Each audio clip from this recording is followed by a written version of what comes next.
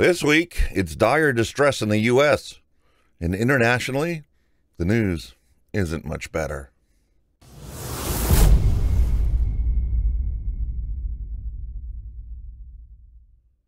I'm DJ Alex, and this is your Hunky Vape Global 20 Vaping News Science and Advocacy Report for the week ending September 12th, 2021.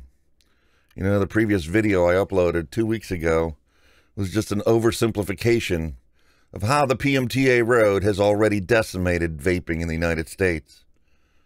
But even that video comes far short of accurately describing what's going on. The FDA's most current list of marketing denial orders has 125 companies listed as of September 10th. The list is almost too unbearable to read, but includes names like Victory Liquid,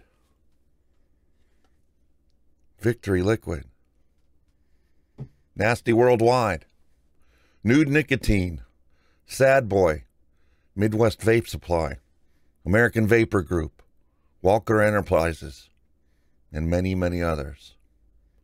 What's the most baffling of all is companies like Nude Nicotine and Midwest Vape Supply were denied unflavored products. So say goodbye to Sapphire Nick Shots and unflavored base liquids. Actually, of all the sources reviewed for this week's news report, Beijing-based Sohu.com is the most accurate for saying no e-cigarette products in the United States are legally licensed for marketing. TaiwanSina.com documents the global carnage caused by the FDA's actions. 43% plunge overnight. The e-cigarette industry is bleeding and the giants can't hold it. Last night, the e-cigarette industry blood flowed into the river. FDA rejects largest U.S. e-cigarette application distributor. Shares plunge more than 40%. As a result of this, e-cigarette distributor Kavile Brands share price plunged 43.27% last night, and U.S.-based Mist Core Technologies plunged 16.8%. The article continues with 4 Chinese companies will be denied entry into the United States, and Hong Kong intends to introduce legislation to ban e-cigarettes in general. On September 10th, the Legislative Council Smoking Amendment Bill Committee met to complete the deliberations on the amendment to ban the use of heated tobacco and e-cigarettes, and the ordinance will resume its second reading in the Legislative Council next month, with the government looking forward to passing the bill before the end of the current legislative session at the end of October. Once passed, the bill is likely to affect Hong Kong's transit function as an e-cigarette export for overseas markets. I'm not making this shit up, people. Sig Magazine headline is, e-cigarettes, FDA asked for more time. So far, no approved product. FDA postponed the decision on the big players like Juul. Despair in the American vaping sector that is in danger of disappearing. Meanwhile, British American Tobacco's Vuse becomes the #1 global vaping brand. Announced on September 8th, British American Tobacco announced that Vuse is now the #1 global vaping brand by value share. Vuse is the category value share leader in 4 of the top 5 vapor markets: Canada, France, Germany, and the UK. And BAT's strong U.S. momentum in vapor means Vuse is now leader by value share in 22 states. But now that the U.S. FDA has essentially vaporized all vape companies in the U.S., it won't be long before BAT adds the U.S. and claims itself the leader of all top 5 vapor markets around the globe. Yeah, I know. I had some guy come up to me and say, but dude, I stopped at my local vape shop and they said not to worry about it because they're just going to keep selling no matter what. Worst case scenario, all the liquids are going to switch to synthetic nicotine. Yeah, that's fine and dandy. But the fact is, they're illegally selling you a product that does not have marketing orders in the United States. And they are also required by law to report that information to the ATF. So how long you think it'll be before the ATF decides to make an example of some shop somewhere and all of its customers? I'm not saying that, they're going to throw these people in jail. But realistically, every single one of these transactions is now legally required to be documented, just like if you were buying a handgun. Just what the lawyers love. Plenty of documentation for all their court hearings. And it's not going to the FDA, who admits that they will work as quickly as possible to provide regulatory certainty and is prioritizing enforcement of e-cigarette products that have not applied for FDA authorization. Yeah. Look at all the freaking portable and disposable flavored vape products that are technically illegal in this country. Does the FDA have the manpower, the enforcement authority to actually do something about it? No. They're just going to keep wiping more products off the market. Makes total sense, doesn't it? What was once thought of as moving the vape industry from the gray area into a legal, tested product that is safe for adults to consume all across the nation has now had the FDA deem all these items to the black market, and they're all considered black market products with legally required documentation of all purchases of illegal products. Let's be honest, folks, this has been a pooch screw from the get-go, going all the way back to May 10th, 2016, when the FDA issued the final rule extending its tobacco product authority to all tobacco products. And if you don't know what I'm talking about, Jim McDonald wrote an article, a great article, about the history of the FDA vaping regulations just last month. And there's going to be a link to it. It was published at Vaping 360. Go check it out if you have no idea what I'm talking about. The whole PMTA process was a sham to bureaucratically ban vaping. It's not about science or product safety or benefits to the public health like the FDA claims. One might argue that many of these small vape companies simply didn't invest enough to prove that their products were safe or a benefit to the public health. Well, let me ask you this question. How much does it cost to get a product past the PMTA process?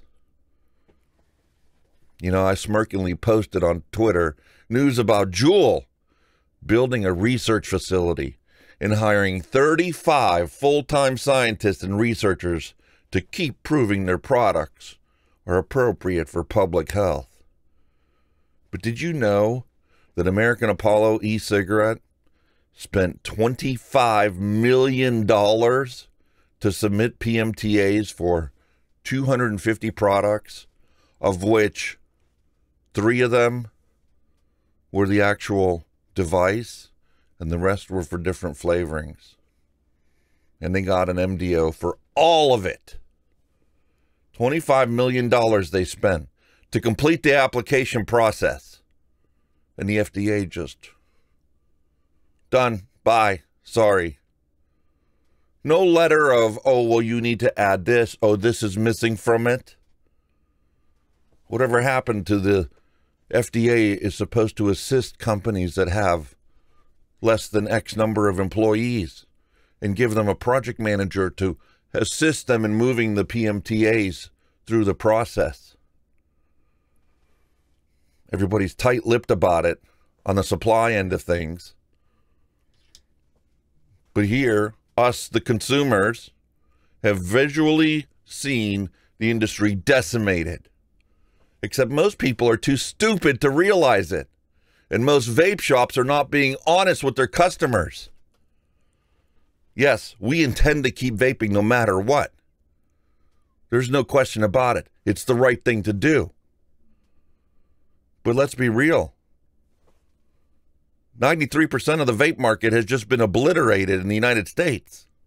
And yes, I know they can keep selling around the rest of the world, but the United States was one of the biggest consumers of vaping products in the globe. The damage is done. As it looks right now, only tobacco and menthol flavored products might get approved by the FDA.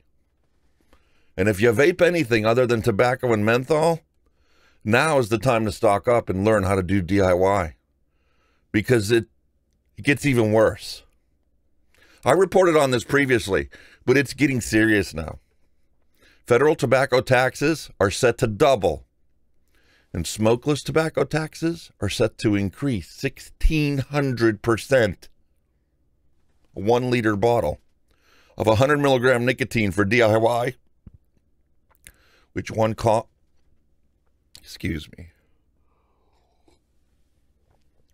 cost about $50,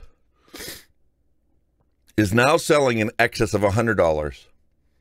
And if this tax passes, and once again is slid into an infrastructure bill, because they know it wouldn't pass on its own, that $100 bottle, that 1 liter bottle, is going to have over $5,000 of tax assessed on that 1 liter bottle. Tell me how that's not going to grow a black industry, a black market industry.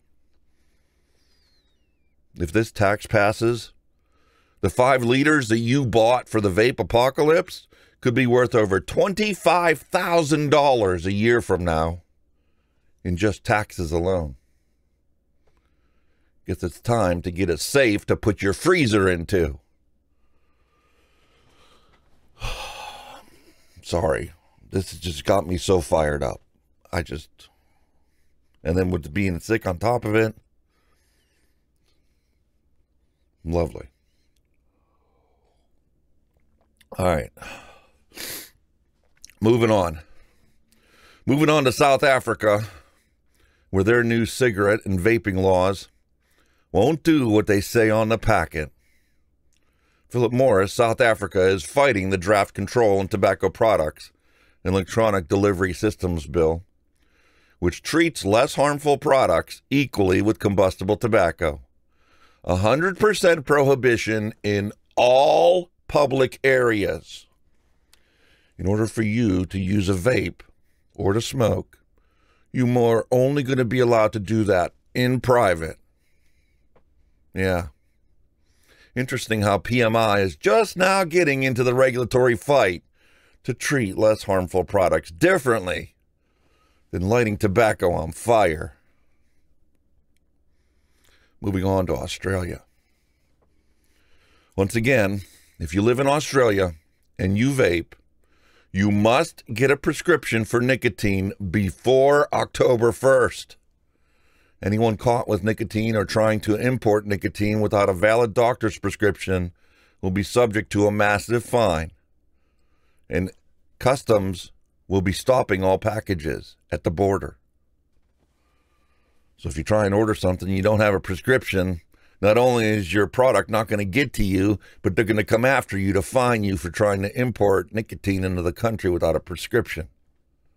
With all the bad news from around the globe, it's no wonder shares in vape brands continue to drop day by day. Moving on to Manila, where on Monday their Senate resumed deliberations on proposed legislation regulating the use, importation, and sale on vaporized nicotine products and e-cigarettes. Under the proposed bill, vaping will be allowed in designated areas where there are no minors present. Are we ever going to be allowed anything besides second-class citizen status? Well, not as long as social media misinformation about vaping is harmful for smokers. The majority of adults, Twitter, Facebook, and YouTube is the first source of health-related information. And as long as these social media platforms continue to push the ubiquity of inaccurate, misleading, and outright false information, people's health choices and their very lives will continue to suffer. Caroline Wright and Andy Tan writes, as public health and tobacco control researchers, we are also concerned about the adverse impacts of inaccurate information that e-cigarettes are just as or more harmful than smoking on smokers. This misinformation can deter cigarette smokers from lowering their health risks by switching to e-cigarettes completely, and thus lowering the harms of exposing their loved ones to secondhand smoke exposure. There's general agreement among medical experts that the short-term health benefits of e-cigarettes are considerably lower than smoking regular cigarettes. Although the long-term risks and benefits are not known because it hasn't been around for but 15 years, the CDC advises that e-cigarettes have the potential to benefit adult smokers if used as a complete substitute for regular cigarettes and other smoked tobacco products. Until recently, we knew little about how misinformation affects smokers' perceptions about trying e-cigarettes. Yeah, I love how these scientists say that they'd have no idea what's going on around it. It's common sense. Well, they conducted the first randomized control trial of its kind and found that cigarette smokers were less likely to purchase e-cigarettes after being briefly exposed to tweets falsely saying that e-cigarettes are as harmful or more harmful than smoking. What a joke.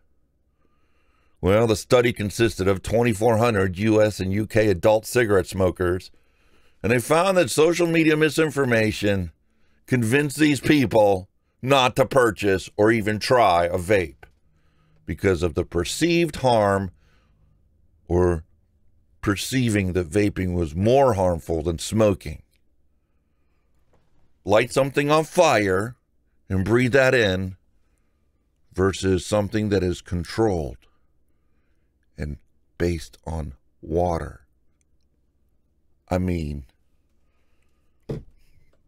it's water soluble versus the tar that comes out of smoke. How is it so hard for people to understand common sense? I'm sorry, I'm getting off topic here. The article continues with public health agencies should advise smokers that although e-cigarettes are not completely harmless, the current evidence shows that short-term health risks from using e-cigarettes are considerably lower than smoking regular cigarettes. Quit lines, over-the-phone coaching by counselor to help quit smoking, mobile apps, and web-based tools for cessation and smoking cessation campaigns should consistently share accurate information about the relative harms of smoking versus switching completely to e-cigarettes. If a smoker is unable or unwilling to quit. When I smoked and I loved smoking, I didn't want to quit. I was doing it because I wanted to improve the situation for my family and my friends.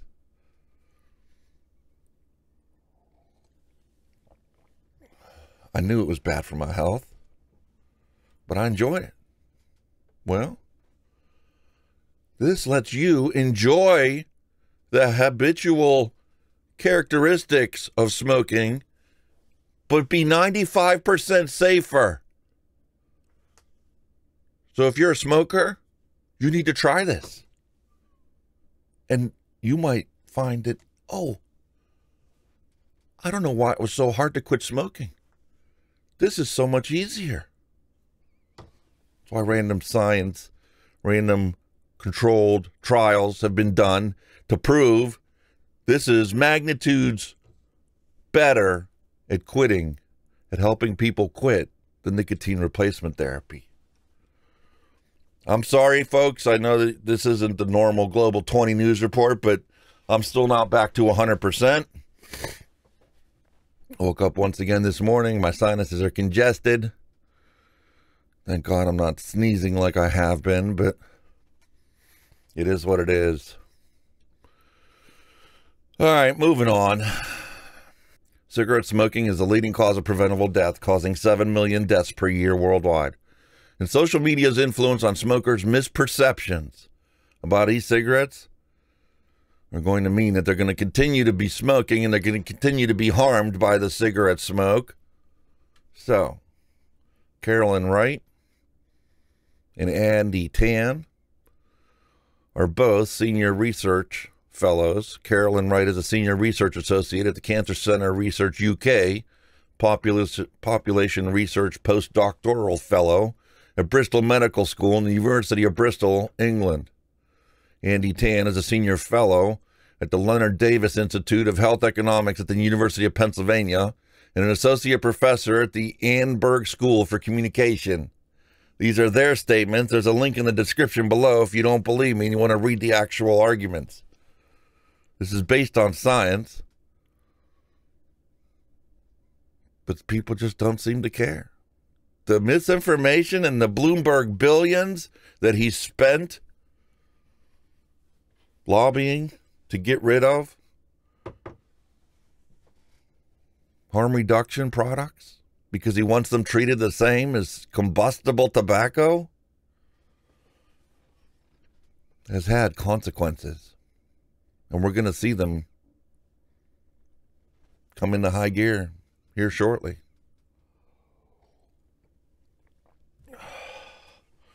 All right, let's go take a look at New Zealand. How's New Zealand doing? New Zealand used to be considered, in my book, the pinnacle of tobacco harm reduction, right?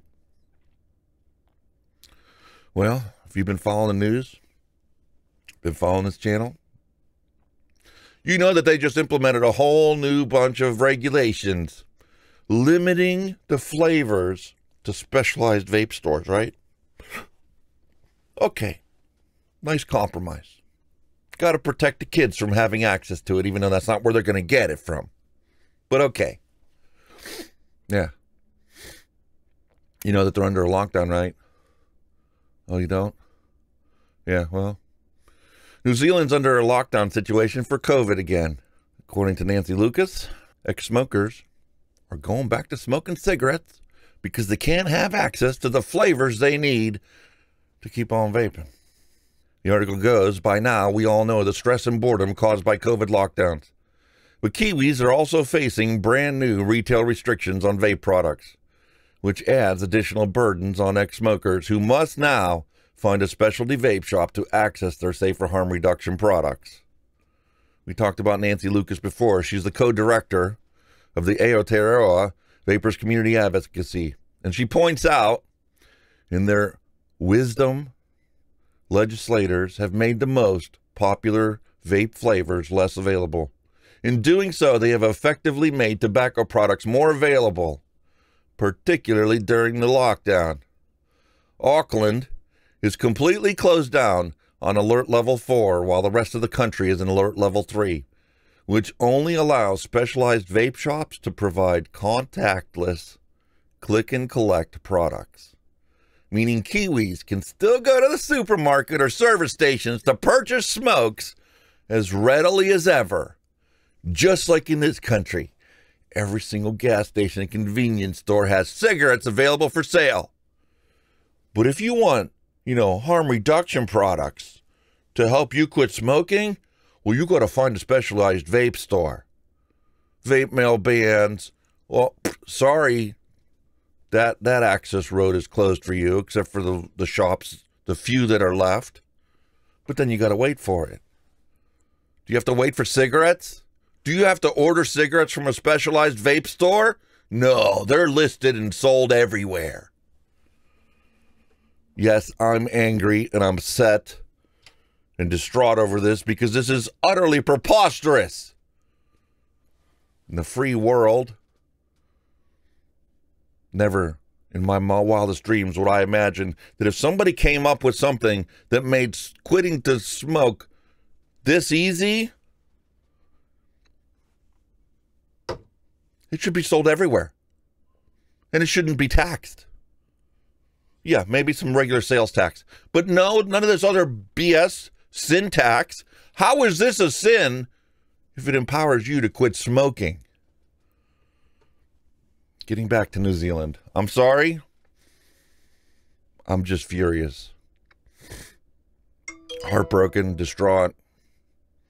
Yeah. Everybody in the industry right now is up in arms. Because those that truly are passionate about it know where the industry stands today. The few companies, the 7% of the 6.5 million products that were submitted, are still waiting for results. They're not going to completely ban it. But looking at the research I did for everything, it's quite obvious. The FDA is not going to approve a single flavored product. So if you want flavors, it's time for you to place an order. I got more flavorings from Bull City Flavoring. Got a couple new recipes I want to try. So look for some new videos on the channel. I'm going to skip over the rest of this stuff. There's a link in the description below. Because New Zealand used to be the pinnacle. And now here they are, passing regulations to protect the kids. Except now every single adult that's stuck in lockdown, if you don't have an inventory or a stock of harm reduction products, what are they going to do? If they can't totally, completely resist the cravings, they're going to go down to the corner store and pick up a pack of smokes and lose all the progress they made. So let's take a look at the UK. What's going on in the UK with harm reduction products? Can't be all bad. UK is the ultimate pinnacle for harm reduction in the world right now, right? So what's going on in the UK? Hundreds of illegal disposable e-cigarettes are seized in North Oxfordshire. People who vape are being warned about the dangers of illegal disposable e-cigarettes after hundreds of such products were found and seized in 13 stores in the Cherwell area. Oxfordshire City Council has become aware of disposable e-cigarettes with a nicotine content of 5% being sold throughout the country. Nicotine inhaling products contain more than 2% nicotine are illegal to sell in the UK to comply with safety requirements. Here we go again. Think of the children. Think of the children. Yeah, because kids are going to buy these things. They're going to get a hold of these things because they're doing it to get high. They don't care about what the product was designed to do. They want something. They're going to go and do it. They're going to experiment with it. It's the forbidden fruit. People wonder why Juul has had such a bad name. They were the ones that came out with this 5% nicotine, 50 milligrams per milliliter. The highest concentration, when I first thought about taking up vaping, I think was like 48 milligram. And that was your DIY mix base. That wasn't intended for direct vaping. 24 was the most that the stores around here had. Whatever. Even the UK, they recognize the benefits of harm reduction. Bad actors are looking to make a profit, and they're going to sell the products whether they're legal or not. It's basic economics. Make anything illegal, it's not going to change the way bad actors are going to behave. If anything, it's going to encourage them to sell more products because now you shifted the economic side of the picture that they're the only ones that have available products for sale. And you know what? I got the perfect story for you. The perfect situation to prove a point. So let me ask you this question, all right? Why do airplanes still have ashtrays? I mean, seriously, smoking on airplanes was banned decades ago. So why do planes still have ashtrays? You can't say because the plane, was that old. Yeah, there might still be some out there. But brand new planes that come off the assembly line still have ashtrays. You want to tell me why? The answer is really simple.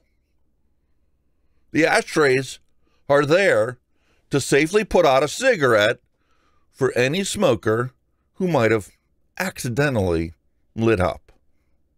One response to the query was from another flight attendant. is because people will try to break the rules. We prefer that they use ashtrays to hide their cigarettes instead of causing a fire hazard by hiding it in a small corner. The United States Federal Aviation Administration said the requirement for the presence of an ashtray on or near the lavatory door provides a convenient disposal location for cigarettes or other smoking material, and thereby ensures that there is a place to dispose of such material in the event that the no smoking policy is not adhered to. Previous experience and reports have shown that there is a high probability that these persons may deposit a lighted smoking material in the lavatory paper or linen receptacle when no safe and convenient place to dispose of it exists. Such actions can result in an in-flight fire aboard an aircraft. Smoking has been banned in the toilets on many flights since the tragedy in 1973, when 123 passengers died on Varig Flight 820 from Rio de Janeiro, Brazil, to the French capital of Paris, after a cigarette was thrown in the toilet rubbish bin, which naturally caught on fire. Facts are facts, people, and people are going to do what people want to do. No law on earth has ever changed that. Well, that wraps up the Global 20 Vaping News, Science, and Advocacy Report for this week ending September 12, 2021. I truly appreciate every single one of you sticking around, subscribing to this channel, hitting the like button, dislike button, and leaving me comments. I love interacting with people because it's only through discussion, meaningful discussions, that we can all learn from each other and live a better life. Until next week, be good to each other and keep on vaping.